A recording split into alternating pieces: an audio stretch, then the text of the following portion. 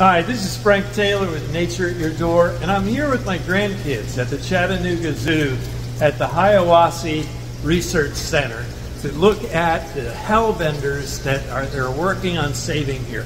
Hellbenders are the third largest amphibian in the world. They're incredible organisms, and they're endangered because of basically habitat destruction, which I'll talk about in this video. So check out this video on hellbenders here with my grandkids at the Chattanooga Zoo. Right here in your backyard. You never know what you're going to find.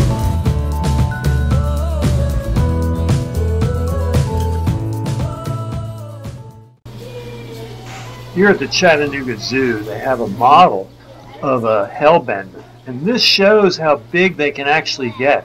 They're the third largest amphibian in the world, but they're the largest amphibian in North America.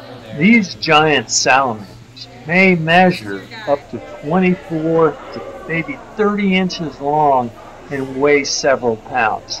Though most of the adults you'll find in streams will be smaller than that, probably closer to the 15 to 18 inch range. We are in the Hiwassee Hellbender Research and Education Facility. This is a state-of-the-art breeding and research building that you can find here at the Chattanooga Zoo, which is also set up to interact with the public and educate the public about hellbenders and conserving their endangered habitat.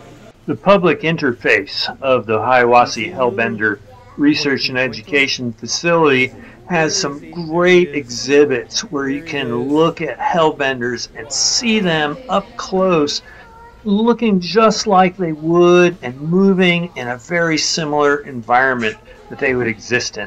They love these fast-flowing, well-oxygenated, clear, rocky bottom streams. And here you can see them doing their thing and moving about the exhibit.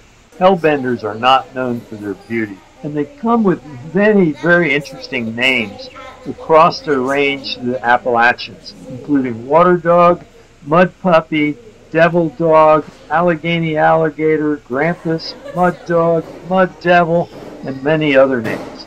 The name Hellbender is thought to have come from the early settlers who came here and first saw it. And of course, they'd never seen anything like it before. And they thought it looked like a creature from hell, and a creature that was hell-bent on coming back to Earth. Another funny name of the hellbender is the Snot Otter. And it's interesting because it does tell you something about its biology. If you pick one of these up, it'll feel very slimy because they've got heavy secretions on them. The slime layer will protect them from pathogens, and it will also deter predation, making them distasteful to eat. Some salamanders are terrestrial or have terrestrial life stages and live on land at some point. But the hellbender is fully aquatic and lives its entire life in the water. The hellbender gets its creepy look from that wrinkled skin that increases the surface area for oxygen to move into its body. Because they are fully aquatic for their entire life cycle, and given their large size, they require clear, cold, well-oxygenated water. And if any of those factors are missing, the hellbenders are not going to be able to survive. So this is why their habitat is so critical to them, and preserving these cold water, clear, rocky bottom streams is essential to the success of the species. Here at the research center, they're helping the hellbender populations out by collecting their eggs when they're laid, bringing them here to the facility to raise them until they're a size that makes them very successful and takes them out of a life stage where there's very, very high predation upon them.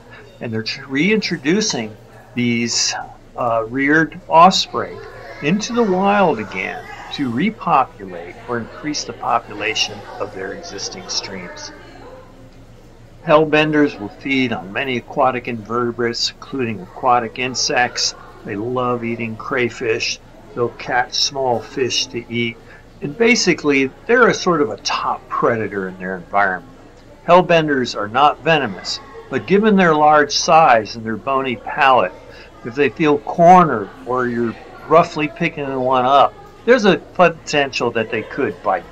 The biology of hellbenders is fascinating. And one really fascinating thing about them is that the males are the ones that stay and protect the eggs. The males will create a den under a large flat rock and invite females to come in there and lay eggs. He may have several females laying eggs under that one rock, with each female laying 250 to 400 eggs. He may have 1,000 or more eggs under that rock, and he will stay with them and defend them and protect them until those eggs have had a chance to hatch and the larvae have begun to start absorbing the yolk sacs. Me and the grandkids had a fantastic time here at the Chattanooga Zoo, visiting the Hellbender research facility and learning so many new things from the very knowledgeable staff that was here. And hey, if you like what I do on this channel, please give me a like and subscribe. And also leave me a comment. I love hearing from my viewers.